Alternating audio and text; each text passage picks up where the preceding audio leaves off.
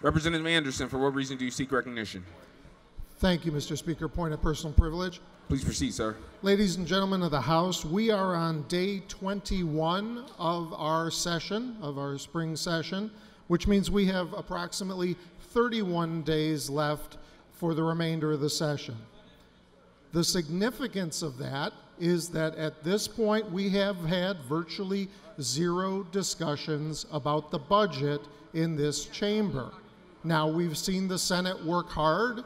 It may succeed, it may fail, but I don't think we should be relying on the Senate to do anything. What we need to be doing is working on our budget now. And I will tell you, I have had many conversations with people.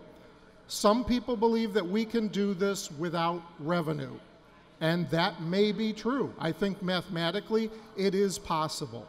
I've also spoken with people who believe that we can do this without reforms, and I suppose in theory that's possible too. But there are three numbers that matter, ladies and gentlemen: 60, 30, and 1. And my question for both sides of that equation is, do you have the votes? If you do, great, run it. If you don't, and I suspect the answer on both sides is they don't, then we need to compromise. Compromise requires conversation, and I'm concerned that we're not having that conversation. So please, I beg you on behalf of the people of the state of Illinois, let's start talking.